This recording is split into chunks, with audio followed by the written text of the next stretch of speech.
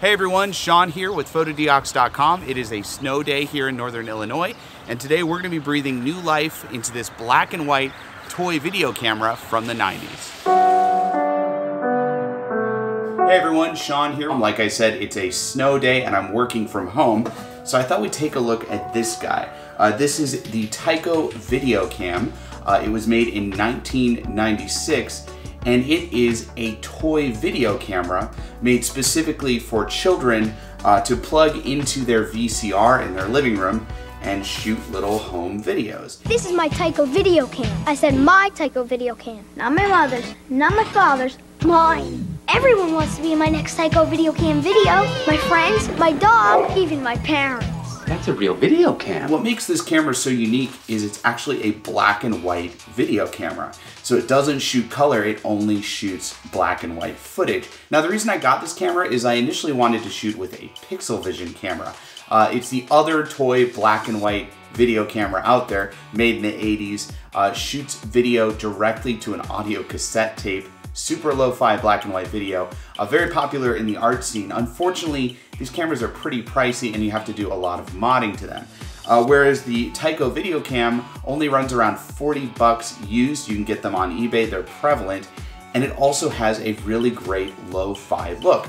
It's a higher quality image to the Pixel Vision. There's definitely a lot more information, but it's still a toy and it gives you this really interesting look, somewhere between really low quality VHS footage and Super 8 black and white footage. Now the toy company Shoot the Moon, which helped produce this camera back in the 90s, claims it's the first use of CMOS sensor image technology in a consumer product. Apparently CMOS had been around since the 60s, but this was the first camera that you could just buy off the shelf that used the CMOS sensor, which is pretty cool. Okay, super affordable camera that you can create really cool lo-fi images with. Great, but how do we make this camera mobile? Because I'm not going to be shooting in my family's living room plugged into a VCR. I want to take this camera everywhere. And I've been working on this for a number of years. Initially, I used my trusty Canon HV20. This was an early affordable HD camera that captured 2 mini DV tapes. So I was initially kind of mounting this together and running the cable into the HV20, and then I was capturing 2 mini DV tape. But unfortunately, I was having some issues with this camera. This is a camera that I used for a long time. The heads were kind of worn out. So the footage I was capturing had some corruption issues. Not ideal. So the second thing I tried was I got this little guy here. This is a Digit Now, and this is actually a little portable battery powered analog to digital converter. It's pretty cool. You can just turn it on. And then I actually put some Velcro on the back of the camera, like that. And then I actually was running the analog cable from here right into here, and I was just capturing the footage directly to a micro SD card. Now, unfortunately, this is a very budget level digitizer, and it has a really, really crappy codec.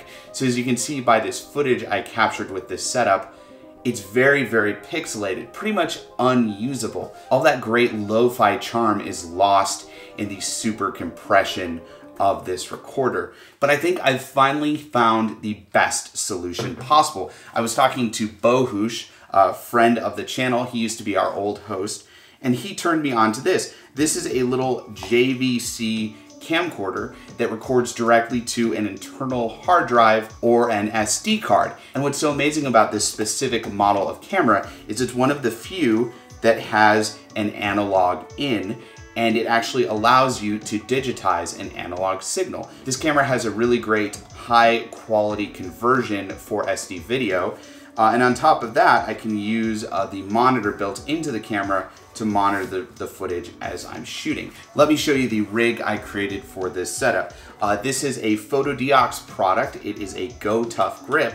It's designed for mounting a camera here and an accessory up here, and I'm actually going to use it to mount 2 cameras. So we're going to put the Tyco VideoCam up top here, screw it in till it's tight.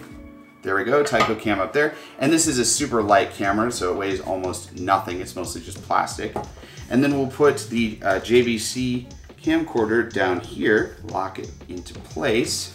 There we go, now we have this very nice portable run and gun. I've got the handle here and I can just walk around and shoot with it. Now we just have to use the cables. And I'm actually using two cables here. I'm using the original short version, run that into the back of the Tyco VideoCam. And then I gotta get it into this camera somehow. So I'm actually going to use an adapter. So what I can do is I can do video and audio, video and audio. And now we're going back to a male plug. Then we can plug it directly into the camcorder. There we go. I don't know if you can see it right there. We have got a signal. Here's some footage I captured with this setup today out in the snow. And as you can see, it really has this great lo-fi quality to it. It's kind of this weird fusion of old black and white movies that you would see on TV, kind of combined with a more modern VHS video aesthetic. And to be honest, I just love it. It looks great. And this is what the footage looks like on the Tyco VideoCam shooting me. Now, one of the things you'll notice is how weird my skin looks. It has this strange, overly white, glowy look to it, and that is because the Tyco VideoCam shoots in the infrared range. So it's picking up infrared colors on my face that a normal camera wouldn't see. This creates kind of a ghostly feel, but I actually kind of like it. Again, I think it plays into the weird lo-fi analog look, and I'm excited to see what I can create with it.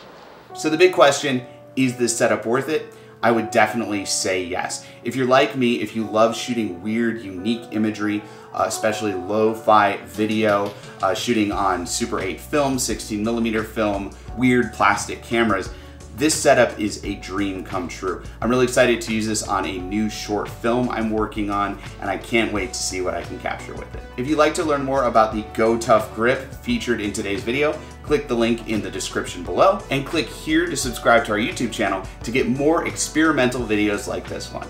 I'm Sean with Fotodiox.com, and thanks for watching. Just plug it into the VCR and then point and shoot. It's so easy, grown-ups could use it. If I let them. The Tyco VideoCam. Batteries not included. Your VCR required to record.